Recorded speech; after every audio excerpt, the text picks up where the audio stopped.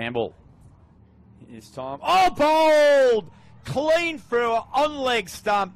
That's the answer. Stella Campbell. A few weeks ago when Stella took 7 for, I think, 25, what impact could she have at this ground, and if it's a similar sort of wicket?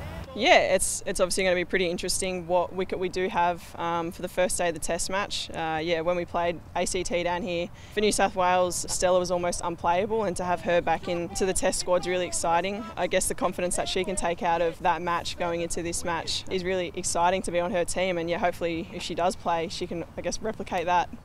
Like we've spoken about before, we don't play a lot of it, and in comparison to the men where they have 5 Test match series where they obviously have played a lot of long format cricket, they get to play Sheffield Shield, which is 4-day cricket as well, to get them prepared for Test matches where we play 50 overs and T20s for our domestic league. So you only really get exposed to long format cricket when you do play for Australia. Luckily this year we have 2 Test matches, so we can kind of go off what we did well in that India game and I guess what we didn't do as well, and I guess just trying to fine tune those little moments.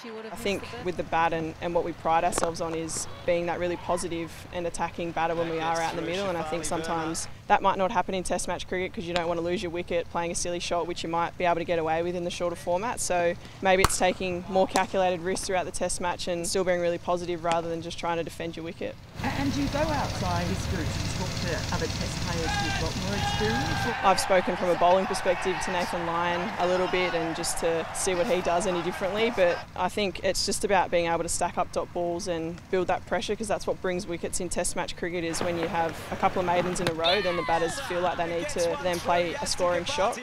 Just one on Cares, Ashleigh.